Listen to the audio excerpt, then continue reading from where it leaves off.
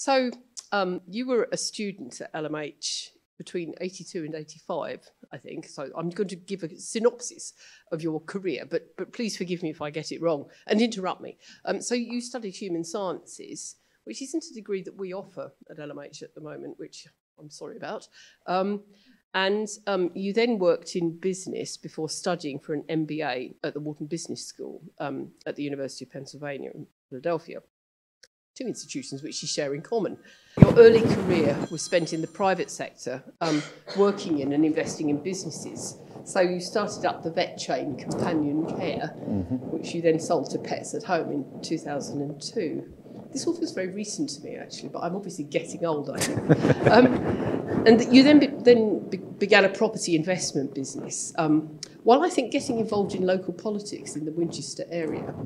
And you were elected to Winchester City Council in 1999 and became its deputy leader in 2006. You also stood in 2005 as a Conservative Party candidate for Winchester, but were defeated by Lib Dem Mark Osen.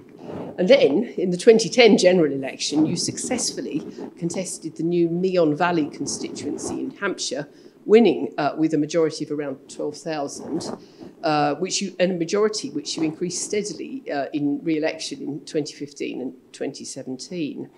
So that's the background, and I think the part that people probably know most about, or you're perhaps best known to my colleagues and people here, is that you were a close ally of Theresa May and supported her candidacy for the 2016 Conservative Party election leadership.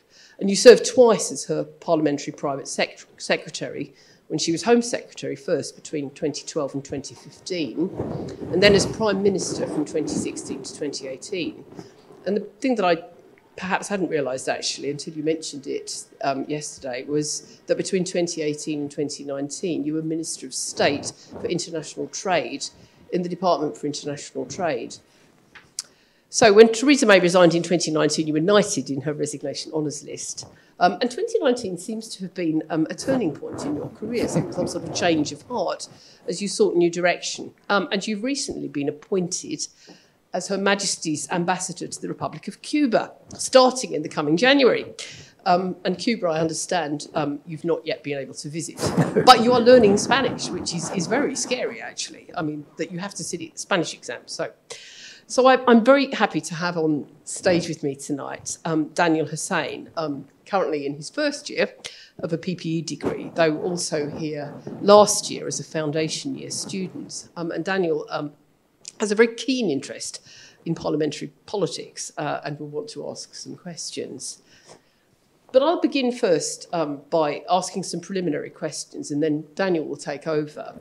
And then we'll move on to open questions, taking questions alternately from the floor and from our remote audience.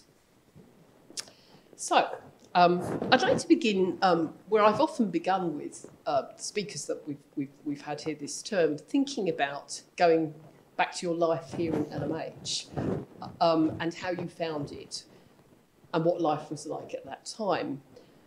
Because I think you must have been you weren't one of the earliest of the cohorts, but fairly third or fourth year. Third or fourth. Yeah. And you read human sciences, which I think is a very interesting degree. So what was it like back then? I would say, I mean, I haven't spent a great deal of time here since then. That's the honest truth.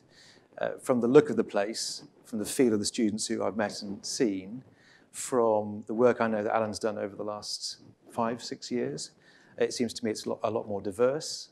It seems to me that it is a lot more forward-looking and I would say distinctly more modern feeling place than it was when I was here. Goodness me, what it is, I think it's, oh my God, it's about 40 years ago. So a lot of very, very good work has been done over that time. It was insular, there's no question about it. I think for those people who are watching this and who sort of aren't yet past 22, 23, it's difficult to remember days without the internet, but there were days without the internet. And it was a very different world. And when we said we were going to turn up to a drink at the Lamb and Flag, we did. And that's what we spent a lot of our time doing, socialising in pubs. None of that's changed very much, I'm sure. Playing a lot of sport. But I would say that LMH particularly, we felt slightly stuck in. There is no doubt about that. We were outside the main body of the university. That's how it felt. I don't know how it still feels like that today for students, but it did then. And I won't pretend it was exciting every moment of the day, because it wasn't. We had an awful lot of work to do. Human sciences is, I think, an absolutely fabulous degree. It set me up to do all sorts of things that I never imagined I was being set up to do. It's an incredibly wide degree, but it did mean that we had to think in a lot of ways creatively a lot of the time and be in a lot of departments, learning lots of different things across a very wide gamut. And for that, we ended up with an awful lot more work, I think, than some students did. Now, I'm not pretending that every degree at Oxford isn't very hard work, because I know full well it is. But because we were stretched between so many faculties, it became really quite difficult to keep up. So we had lots and lots of work to do. But I love my time here. I met some great people.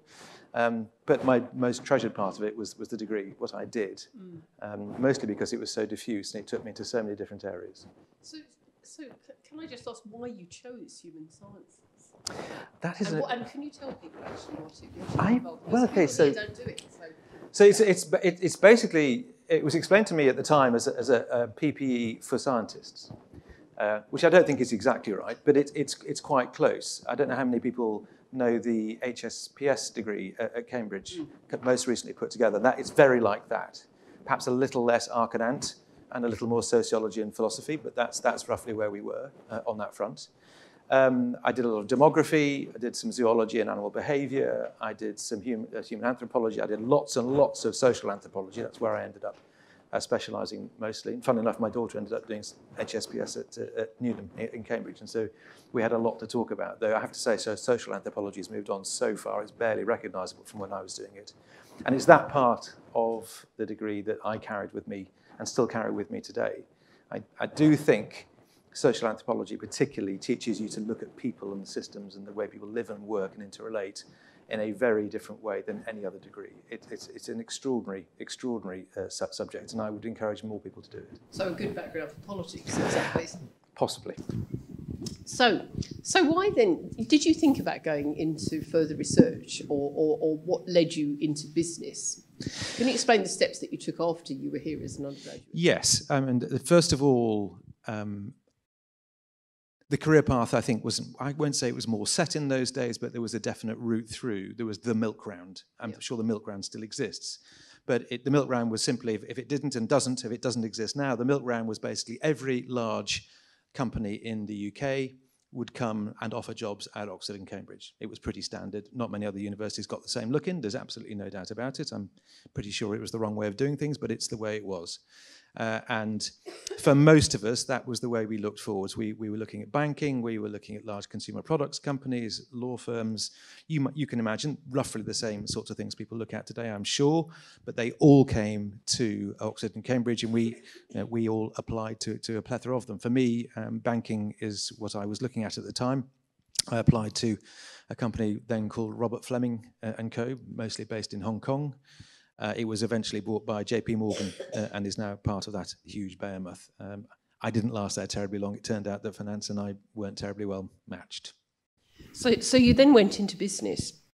You did other things? Not immediately. So went off to do an MBA after that. The truth is I wasn't entirely sure what I wanted to do or how I wanted to get on. I had no particularly concrete thoughts in my head. I knew that I didn't want to do any more finance. My family had been entrepreneurs, and so that looked attractive to me. I have to say that had I known more about entrepreneurship and had been involved more at grassroots level for longer, actually I would have worked out that an MBA wasn't the right thing to do to be an entrepreneur. You're far better off going and working for a small company and learning that way. But nevertheless, that's where I went, and I applied to 4 or 5 American business schools, and Wharton offered me a place. That's why I ended up there. No one else did. So you said to me yesterday that business schools were good at some level, but they only taught you how to be successful, or they tried to. And one of the things that you said was that what they really needed to do was to teach you how to fail, and what would a course in failure look like. So I wonder why you said that. What does that mean? Well, I think a lot of what you get out of business school is a large toolbox. It's very difficult to remember what you didn't know before you started somewhere. And I didn't know my wife, who I met there, which was one of the best things I picked up, that's for sure. But in truth, what you pick up is a large toolbox that you don't even know you've got because you didn't know what you had beforehand. And it tends to be manufactured or put together around the sort of tools you need in consulting all large companies of one sort or another. There was an entrepreneurial major program at Wharton, and it was very good. They taught us an awful lot of stuff that you need to analyze an opportunity, work out what risk rates are, work out how you can project forwards and make, and sell your business to funders and so on and so forth. But the simple fact of the matter is that entrepreneurism is a completely and utterly different way of doing business than doing a mainstream business, particularly consulting or banking, which is where lots and lots of Wharton grads end up. And one of the things you need to learn as an entrepreneur, and it's now so much better known because so many young people go into it these days, but to learn how to fail, to regenerate, to learn what you've done wrong and make it right next time on the next iteration is an incredibly valuable skill. And it took me 2 or 3 iterations to begin to learn what I was doing wrong. And actually what I was doing wrong more than anything else was I'm just a lousy businessman. I mean, I just worked out that I wasn't really very good at running businesses. I was very good at coming up with ideas. There have been about 3 or 4 people who've gone on to make some hundreds of millions and some billions of pounds from ideas which I started, but which I was incapable of delivering, which is one of the reasons I changed track.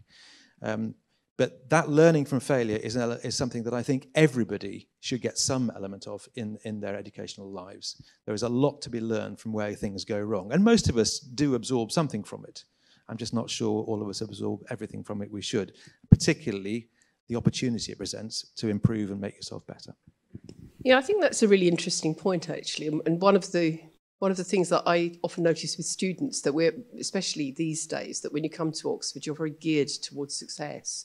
And it's built into the way that we think about ourselves, and of course there will come a time in life where you do fail, and how you adjust to failing or not doing as well as you'd like and picking yourself up and learning from it and starting again is one of the great lessons in life. But it doesn't come easily in the culture that we exist in, I think, these days. I think, but as you see it, particularly for people who have been perpetually successful, particularly in academics, which doesn't always translate particularly well into real life, there is, at some stage, it is almost certainly going to go wrong. There are very, very, very few people who never feel the pang of failure in their lives. Yeah, that's certainly true. Now, it's interesting that you then went into local politics, and I'm curious about that because I have friends who've actually spent their lives in being local councillors in rural areas and so forth.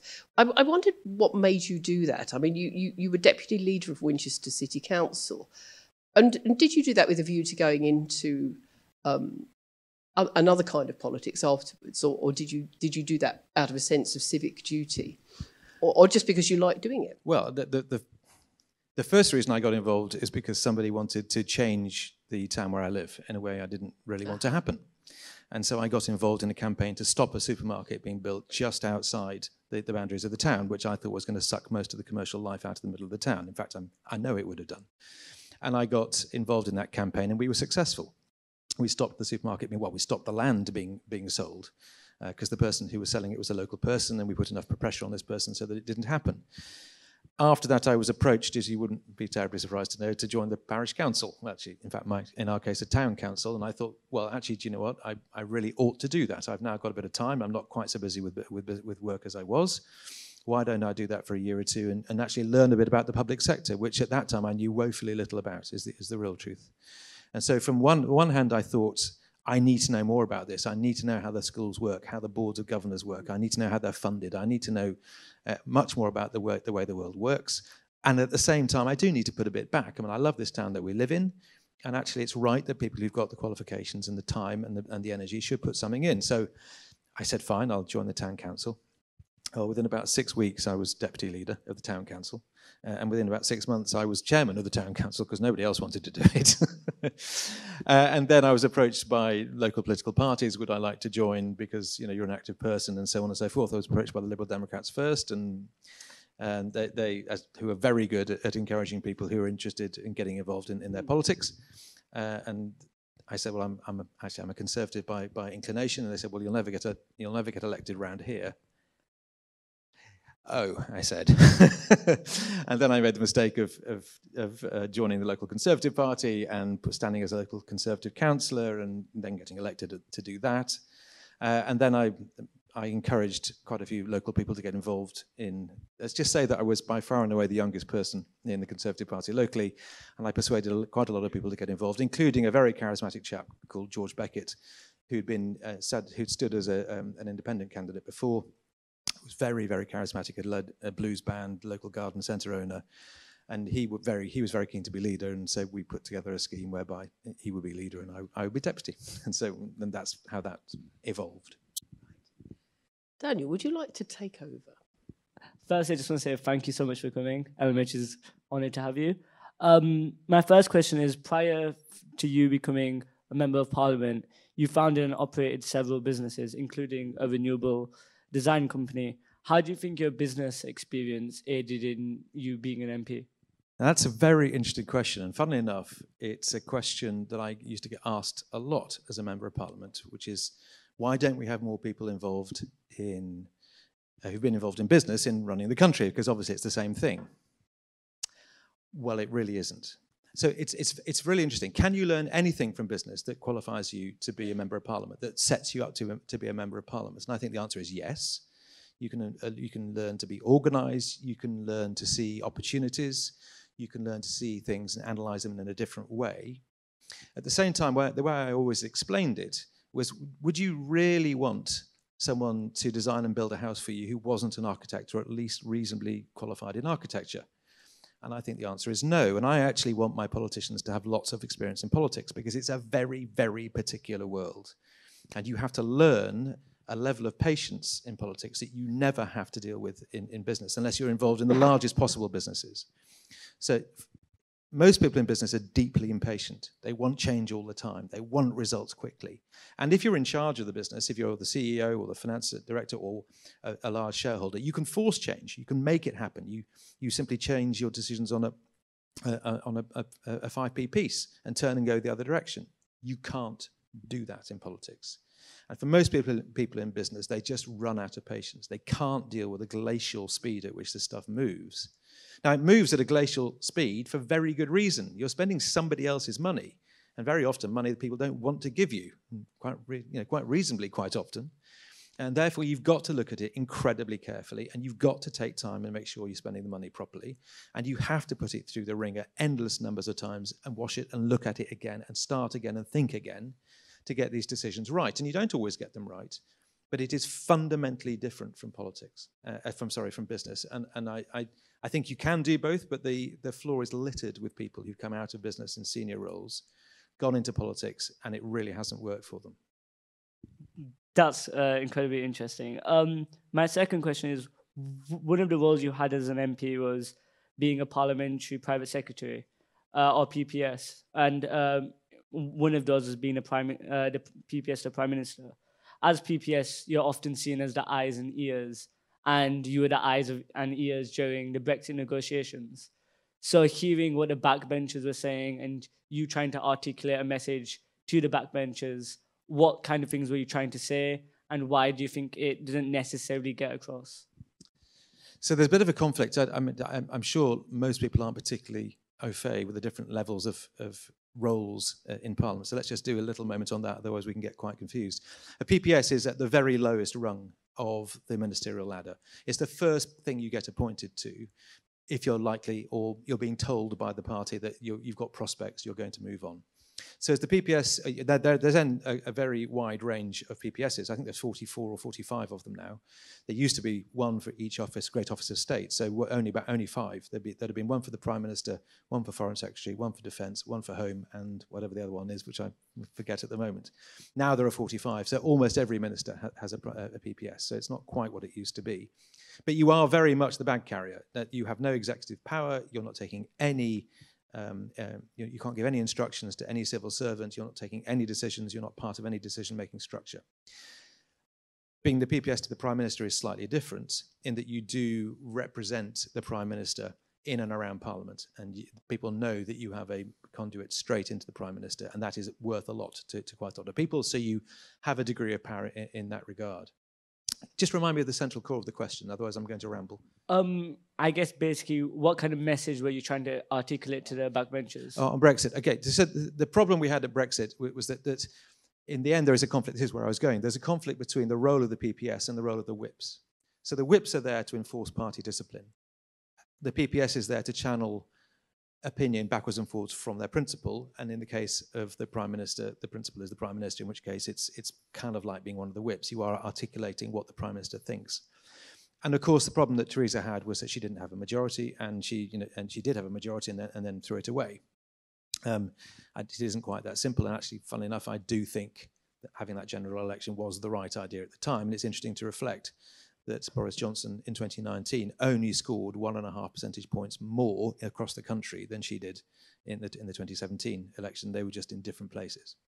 So this conflict between the whips and the PPS is fairly profound, and it means that at a time when there's no majority, you can only wield so much influence as the PPS, because the Prime Minister doesn't have control, and the Prime Minister doesn't have control. You, as the representative of the PPS, is going to be taken not less seriously, but that conduit directly in is not going to be quite the same. So I was present at a lot of meetings of the different factions. I was in the room on a regular basis when there were private meetings being held between those on the Brexit side and those on the Remain side.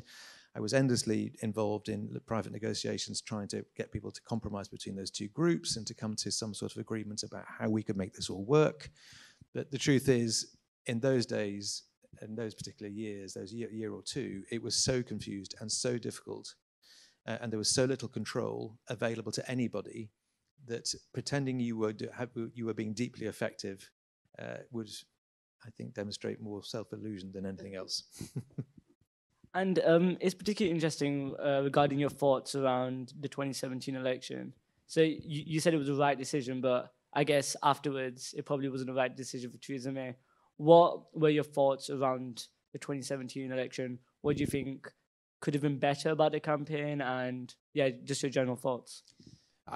For me, that's a reasonably straightforward question to answer. I think with the right campaign, the result would have been a great deal better. And I think Boris Johnson managed to show in 2019. There was a majority out there to be had, but we had in Jeremy Corbyn a relatively new leader of the opposition who was not yet widely understood, I think, by a lot of people. That was very different 2 years later. Theresa's biggest mistake by any stretch of the imagination was that she ceded control of what the campaign would be, particularly about her, to professionals rather than controlling it herself. And she is a very particular politician. She appears outwardly to be grey, dull, slightly one-dimensional, and I can tell you that none of this is true. She is a delightful person who has a great sense of humour, but you need to be very close to her. She doesn't make friends easily. And she's not your prototypical politician. She's not very clubbable. She needs to know you very, very well. Had she promoted herself as an alternative to Merkel, for example, that sort of alternative, the mother of the country who would take us through this difficulty, who was strong and stable, yes, you remember that one? But actually meant it and could demonstrate it on the stump by being not the world's most exciting orator, but a very steady hand. I think that the outcome would have been different. A key part, however, would also have been a standing on the heads of the people writing the manifesto, who ought to have recognised that this was a deeply unstable time and not the moment to start throwing out wildly interesting policies, which were also very, very difficult to sell, particularly to Conservative voters. Not a great recipe for a general election. One of the great things I've learned about being at Oxford the past year, which I'm sure you experienced, is the ability to meet people from all across the world. One thing I've seen in the past year is a certain political apathy that we just spoke about previously. I guess, why do you think we have gotten to this state in politics, and how do we change it? Like, kind of the disconnection between constituent MPs and their constituents, just in general. I think this is really interesting. Now, I've been out of politics now long enough. 2 years is long enough to lose touch, but it seems to me that most people have never been more political. Not in my lifetime, at least. No, people have rarely cared as much about what is going on around them, certainly during the referendum, and I think otherwise too. And it seems to me the levels of energy involved in younger people at the moment are at an all-time high. I could never, I mean, in the surgeries I held in the latter part of my career in politics, there were far more younger people coming up to talk to me about climate change and about social issues, the state of our prisons and all sorts, than had ever been the case in the previous 5 or 10 years.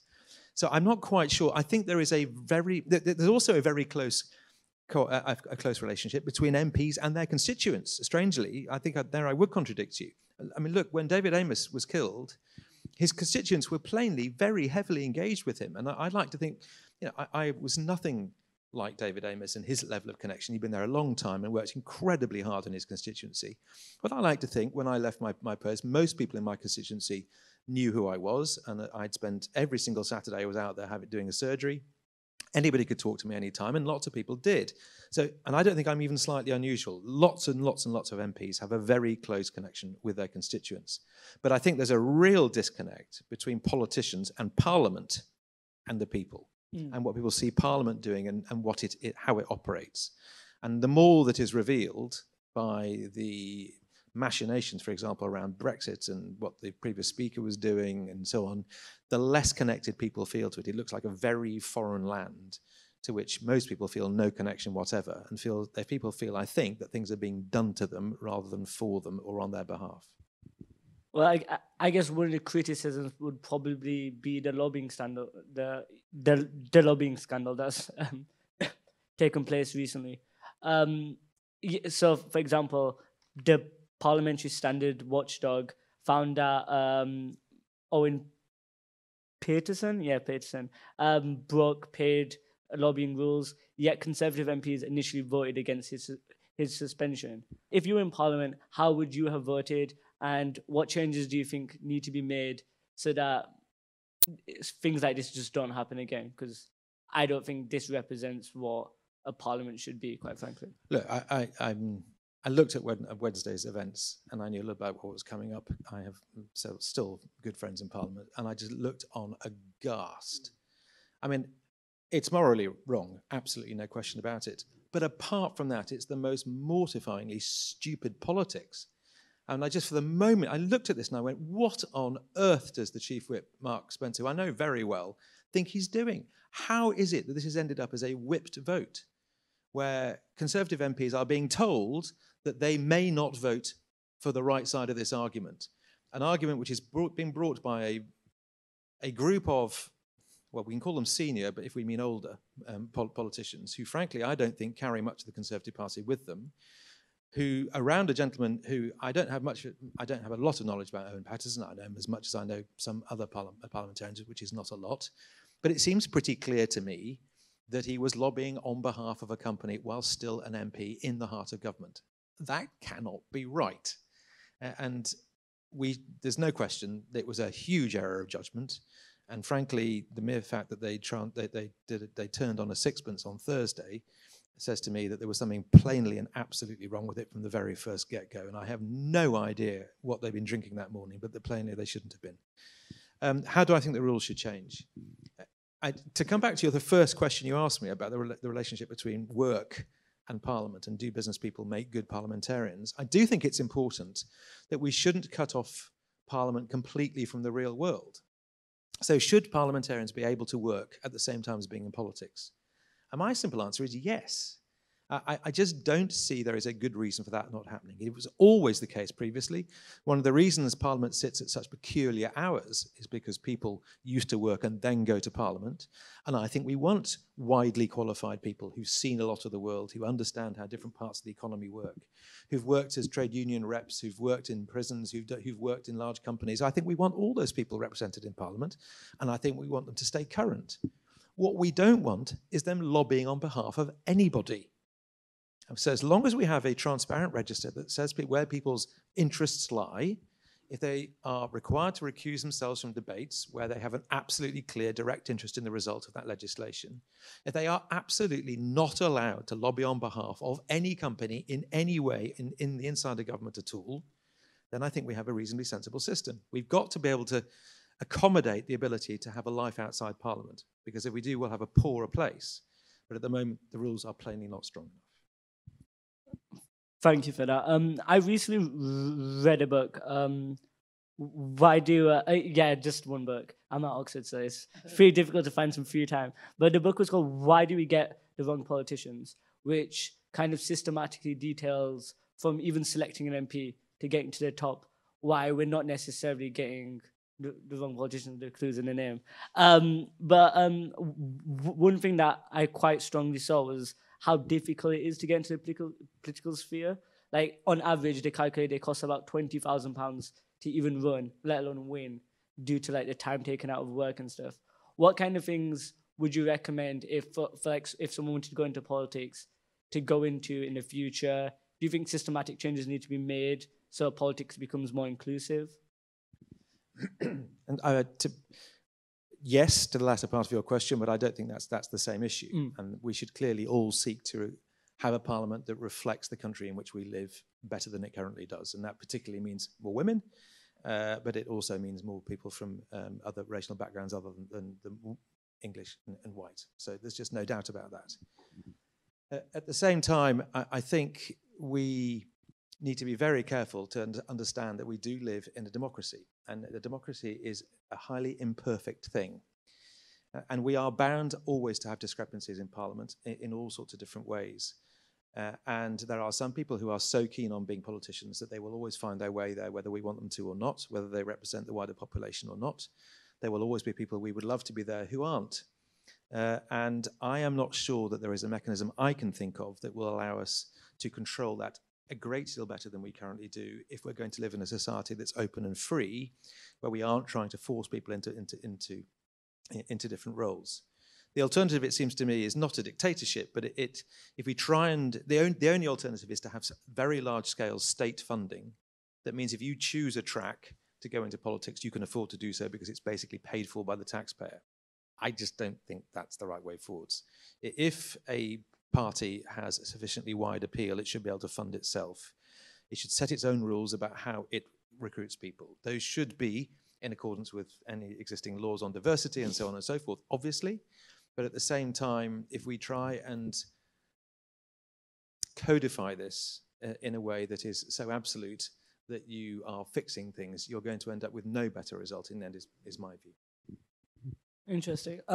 And I understand you've recently been appointed as Her Majesty's ambassador to Cuba.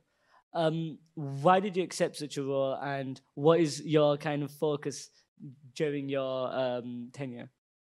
Okay, it's important just to note this. I'm actually the ambassador designate. It's one of those rather strange peculiarities that not only can there only be one ambassador at any one time, neither I nor my predecessor can be in the country at the same time. Otherwise, we are there to represent the government and the Queen, actually, is who we're representing, and clearly there's not allowed to be any confusion about who might be in post. Why did I say yes? I think the answer to that is who wouldn't? That's the kind of the way I look at it. If somebody approaches you and say, would you like to be an ambassador representing the United Kingdom on an international stage? I would end up, frankly, in the Pitcairn Islands. And who wouldn't want to represent the UK in Cuba? One of the most enduringly fascinating places on the planet, with an extraordinary history, an amazing last 60 or 70 years, huge challenges to meet, a place where Britain can and should have more influence than it currently does have, where its near neighbour is a very, very close ally of ours, and we therefore have a relationship, even if it's by proxy, that we must look after and nurture. It seems to me to be an enormous privilege. And apart from anything else, it's quite close to where my wife's family are, and she speaks Spanish as well. So there seem to me to be all sorts of fantastic reasons to do that. In terms of what I want to do when I'm in Cuba, and I think that's something that I have to be slightly careful about at this stage. I have a relationship to develop with the Cuban government before anything else, and I think it would be arrogant of me to walk in and say I know what's needed in Cuba before I've even set foot in the country. Human rights are, of course, extremely important, and it's pretty plain that Cuba is going through a very challenging set of times at the moment, and there are 2 or 3 ways in which the country could jump, and it'll be fascinating to see which way it does jump. So very interesting times coming up, but I don't think I should be sufficiently arrogant at this stage to say that I know what I will do, because I simply don't yet know enough. I'd just like to chip in at this point, or leap in. Some people would say that coming from a political background, you know, that it's an unusual step to take to go into diplomacy at this stage in your career.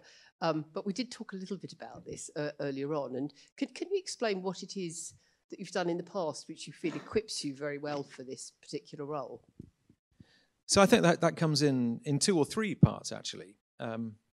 First of all, business helps. Now, actually in Cuba, there is very little in the way of interest for British business at the moment, because it is not a country in which there are any real business prospects. But I think as a former business person working in the real business world, that's a useful skill to have. I think probably the most useful skill I've had is as a PPS in Parliament, endlessly trying to create relationships between people, understanding the web of relationships behind certain groups, interpreting all of that for the Prime Minister, making suggestions about how relationships can be used in certain ways to unlock certain features and certain opinions, to bring people on board to certain... That all seems to me to be the stuff of diplomacy. It's actually just the stuff of raw politics, but it's the stuff of diplomacy particularly.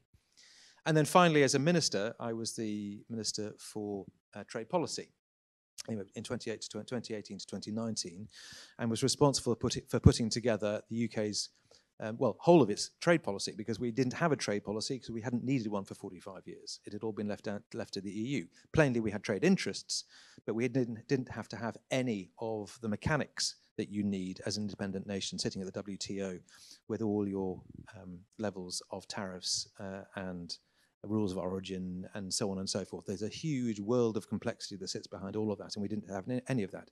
We didn't have a Trade Remedies Authority, which is the body that sits and says, is someone dumping something unfairly in your markets, and can we therefore impose extra tariffs, and so on and so forth. And all of that required me to spend an awful lot of time abroad, talking to an awful lot of governments about an awful lot of stuff that was to Britain's benefit. And that, of course, is, again, also what an ambassador does. So I think that in those 3 ways, I have experience to bring to bear. What I don't have is the experience of the formality of being an ambassador. And that's not just about how you treat royalty or how you treat the president when you go and meet them. There are all sorts of bits of formal training that are required to be a good ambassador. For example, how to run a crisis. Now, you may say, oh, what do you mean run a crisis? Isn't the very definition of crisis that you're not running it? Well, the fact is, to deal with a crisis effectively, say a hurricane, of which Cuba sees a great many, you need to know exactly which levers to pull, exactly who to call. You need to know how to structure your entire organization to deal with that, deal with all the Brits sitting on the ground in Cuba, make sure they're safe, make sure they've got access to water, that they're constantly looked after, and so on. So there's all that training to go on top. And I don't belittle for a moment the skill set that lots of our diplomats have, and particularly on that sort of front, the formal training front. But there is a risk, as there is in any organization with only one fount of staff, that it becomes a self-fulfilling prophecy, and that there is a way of doing things and these things never get challenged. And I believe, and actually even the Foreign Office believes, that there is a role for outsiders to come in and do some of these jobs. And I'm very honoured to be one of the first to come in from the outside for some time. That's really interesting. And I was thinking about protocols that you need to learn for dealing with emergencies and those sorts of situations. Is that something rather like you're learning Spanish, which actually you have to undertake before you go out, or do you do it when you're on the job, as it were? No, very much so. I actually spent 3 days in crisis management training, going through endless exercises, real time, real emergencies.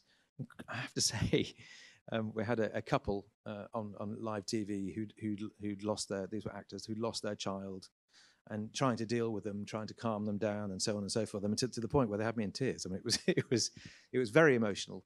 And then you have to be able to regulate yourself. You have to make sure that you're efficient in front of your team. You have to make sure that you're taking dispassionate decisions that involve the least harm or the most good, rather than the absolute thing that's sitting right in front of you. There's all sorts of skill sets to learn that is not easily learned. And I suspect when and if a crisis comes, I will be actually very reliant on some of my solid lifers to make sure those structures will work properly. I won't have that training, and it'll be very necessary to have them around me. Well, that's really interesting to hear, actually. So you've led such an active and sort of packed life, and you're obviously always challenging yourself with new things. What do you do to wind down? I mean, how do you switch off from these things?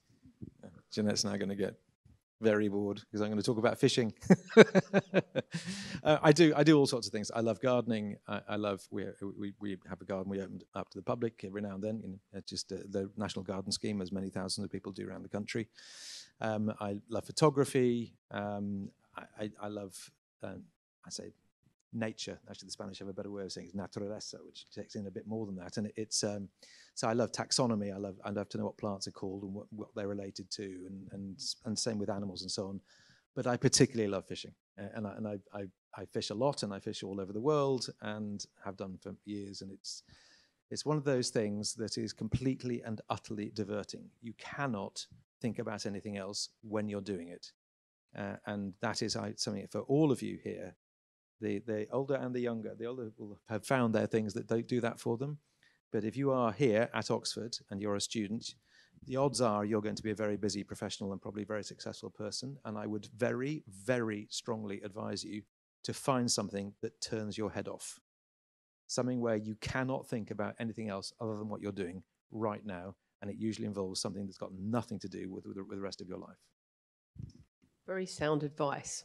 Thank you. Thank you so much. Now, I think we'll open the floor up to questions. So I think we'll begin by seeing if anybody in our audience here, in our live audience, has a question for Sir George. And then we'll turn on to... just to be clear, I'm very comfortable with George. Oh, I like to be deferential. So, questions. Yes, please. I was just wondering, given your past experience with trade policies, what do you think about like dumping and tariffs and that sort of stuff? Because the way I see dumping is a foreign country subsidizing local consumption, which means local consumers can buy goods at a cheaper level.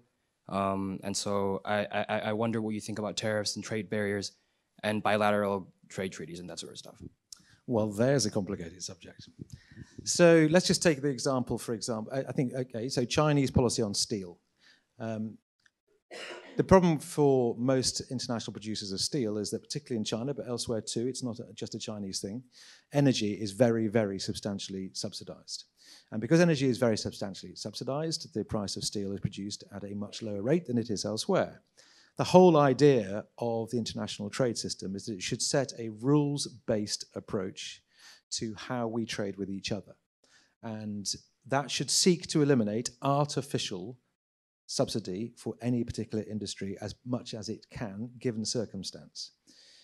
If you don't do that, you simply get sectors that are dominated by people who subsidize the most.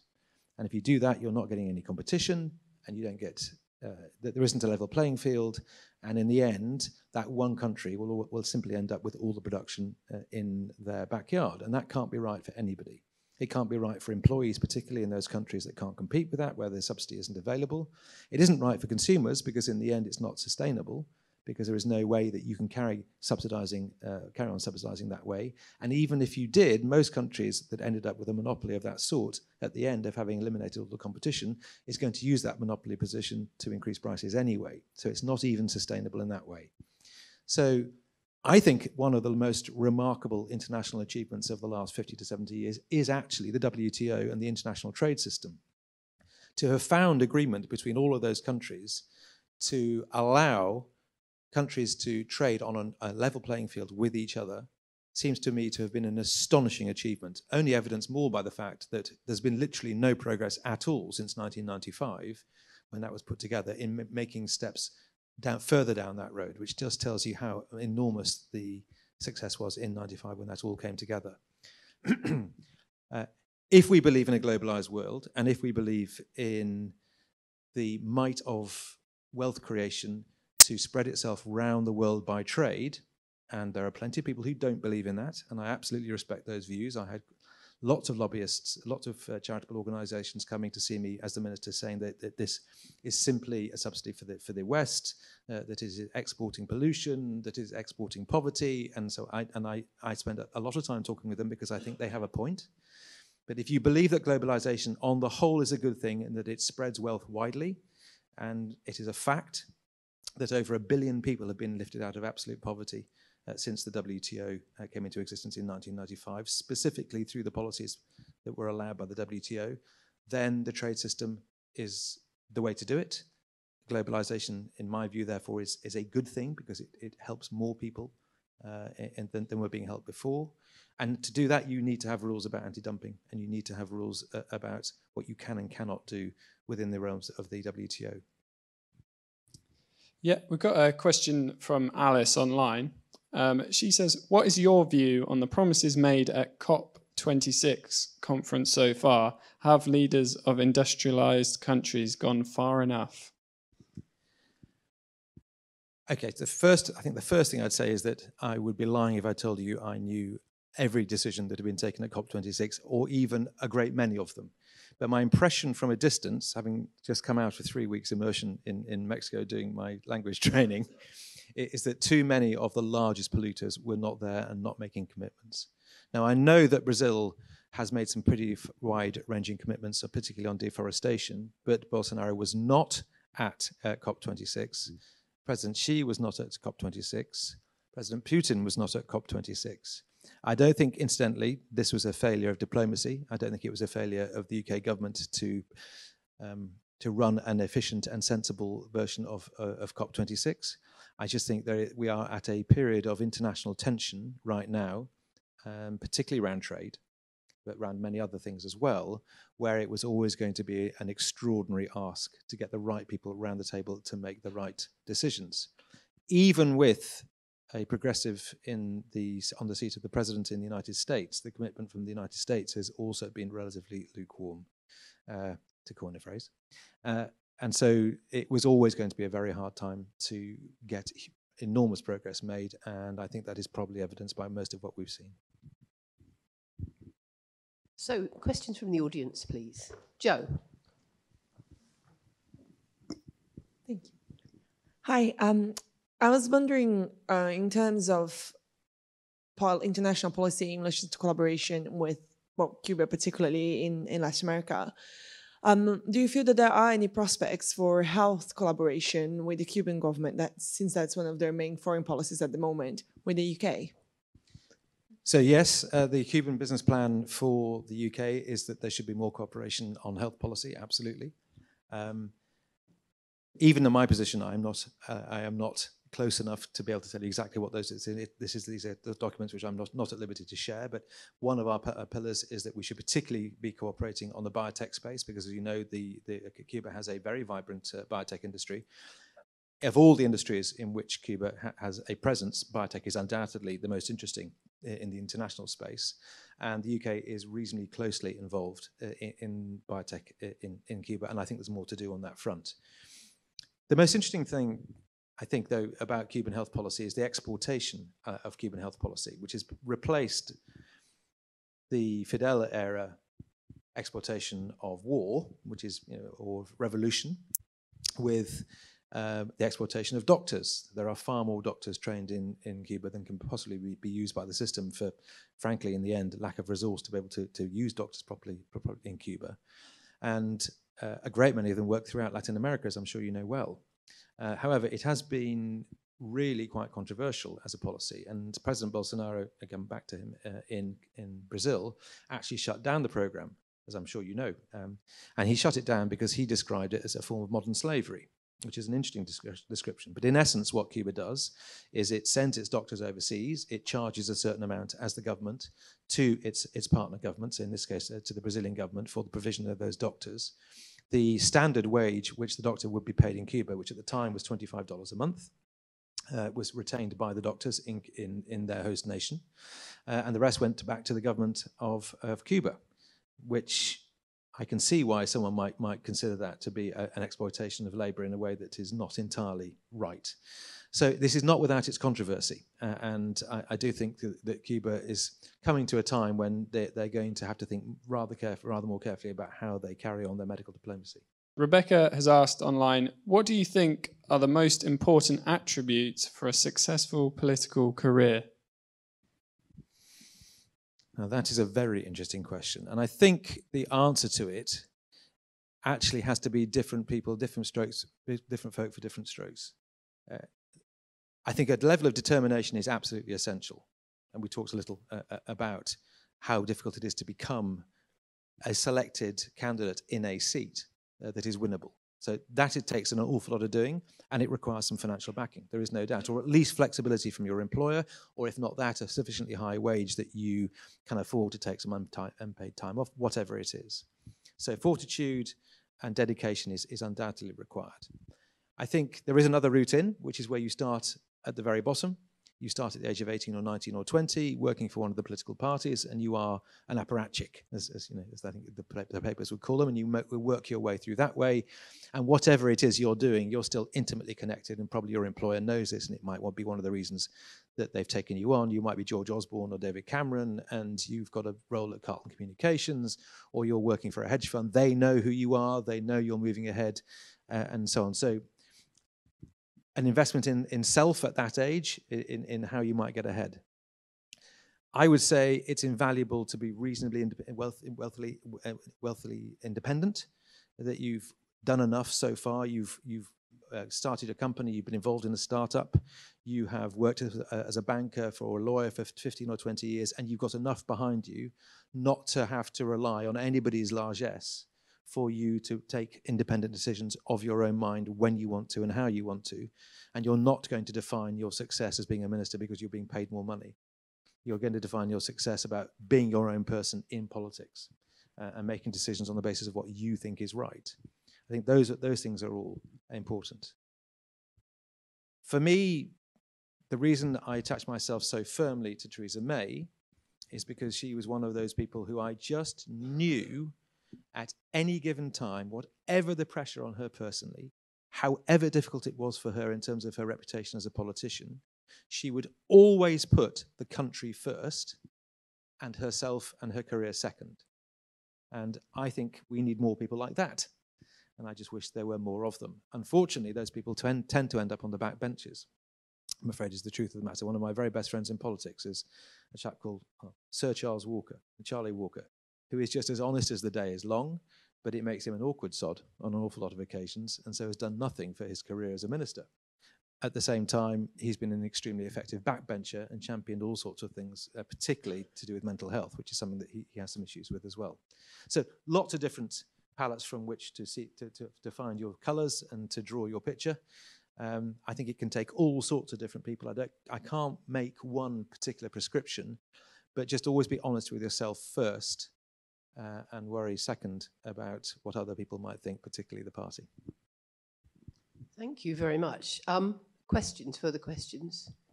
So just kind of going back to the kind of Cuba issue, I was just wondering what your thoughts were, if you had any, on the kind of recent protests and kind of ongoing protests in Cuba against the government, and if these kind of protests kind of escalate, what role do you see for Britain in potentially kind of facilitating democratization in Cuba? Oh, that's a fascinating question, and it sits at the very heart of what's so fantastic about becoming the ambassador to Cuba in the next month or two. I think the more I sat and thought about this, the more I think we are in a process here that is at an absolutely uncontrolled stage, and several things have contributed to this, and I'm looking forward so much to learning more. But I think the key figure in all of this has been Raul Castro. Now, I come to this as a complete novitiate, and I've learned a lot, but I've talked to quite a few people, but this is just my head telling me this. The changes that we've seen in the Constitution and in the control of the party seem to me to have Raul's fingerprints all over them. I think it'd be a huge mistake to call him a liberal, but there's absolutely no doubt that he recognizes that change is required. And I think he very carefully set out to create a succession which was clearly not connected with the old regime, that didn't have any of its legitimacy, no connection back to the early days of the revolution. He very clearly picked somebody who is not a great orator, who is not a great character, but is somebody you can trust to deliver a package. He very carefully designed a change in the constitution, which undoubtedly changed the way Cuba is going to work. It has now been put on the books by plebiscite. It is there. It is a fact. Most recently, in the last week, I think last week or the week before, bits of the constitution that required a change in the rule of law and of trial and of detention and habeas corpus and so on were actually incorporated by decree into Cuban law, so that now we have a situation that is not wildly different to international norms. Post July the 11th, the behaviour certainly wasn't anything like international norms. So we shall see now what happens on November the 15th. Was it the 20th? Or is it, who knows, what's going to happen on that front.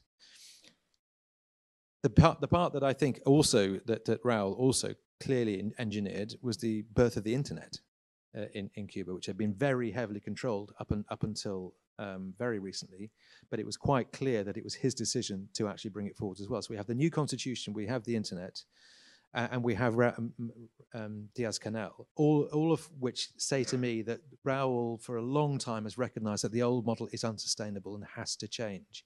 And whilst it's never going to be Vietnam or China, it has to look more towards the market. And then you have all the rules that are changed in the Constitution about small business and about a list of businesses that are prohibited to be done by the private sector rather than ones that are allowed. And that is a massive change as well. Suddenly, all sorts of things can be done which couldn't have been done before. The problem that occurred was basically the change of leadership in the United States until 2016. And on top of that, the crowning glory, or rather the final blow, was COVID and the massive fall in revenues from tourism, which meant that the economy simply couldn't cope anymore and unleashed a huge wave of discontent across the economy, combined with the collapsing of the two currencies into one, meant a massive explosion in inflation, huge problems with getting anything in the shops, most people not being able to afford anything anyway, all the dollar shops still existing and creating the contrast, and all of this stuff through that very carefully managed package off beam. And now we're in this uncontrolled phase where I think it might have just marched ever so slowly towards a more market-based system. We're now at a point where we're going to find out who's actually in charge. Is it the old guard along with the army, or is it the reformers? And I don't think any of us knows the answer to that, and I don't think they know the answer in Cuba either. I think we need to be finishing off now, actually, unless there's one, if you've got one last question there. Okay. Well, it's Alice again. She's already had a question, but she has said, you are the founder of the renewable design company Rendesco. What do you think are the key challenges the renewable sector are facing at the moment in the UK? So Renewable Design Company and Rendesco installed very large-scale heat pumps, mostly for sheltered accommodation for older people. So we installed heat pumps for nothing for companies like McCarthy & Stone. Anybody under the age of 40 will never have heard of McCarthy & Stone. Everybody over the age of 40 has shares in them. We installed the heat pumps in their car parks and underneath their buildings, and the heat converter in downstairs, and then we charge for putting the radiators in and so on, but we took the subsidy for 20 years, and in effect, it was a project finance arbitrage. We could install this stuff and get a return off the subsidy if we did it correctly. And actually, that's what the government wants. The government wants more volume, more volume, and more volume to get the cost down, just like in solar panels, where after about 4 years in solar panels, the price had dropped sufficiently. There was no need for any subsidy anymore. We sold it 2 years ago. I'm very pleased we did it. It's still the biggest in the industry by some distance, and that's a problem because it's not a very large company, and we need a massive capacity to fulfill the government's targets of heat pumps replacing gas boilers. It seems to me that in the medium term, the massive problem that is domestic heating in the UK, which I think is about 20% of all emissions, is represented by domestic heating, can only be solved practically by putting something in our pipes to run our gas boilers. And it's almost certain to be hydrogen. But then, of course, you've got to worry about green hydrogen, and you've got to worry about carbon capture and storage, and that's all extremely challenging as well. So the 2030 and 2050 targets are all well and fine, but there are a great many difficulties to be dealt with in between times. And if we are simply creating more pollution by producing the hydrogen than we are by burning the gas, then there's no point in going ahead anyway. And to do that, you are going to have to do carbon capture and storage, and we are still at the infancy of that. I don't see ground source heat pumps being the answer on the whole. We have too many terraced houses in too many large cities to be able to find the capacity to heat the water through that method.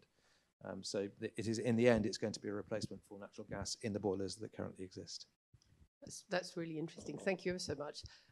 So I think we must wrap up now, and it just remains for me to thank George not Sir George, George, for such a really stimulating, wide-ranging conversation tonight. And thank you too, Daniel, for joining me on the stage at quite late notice, actually, something that we only put together last night at our drinks party. So thank you very much indeed. Thank you. Thanks. Bye.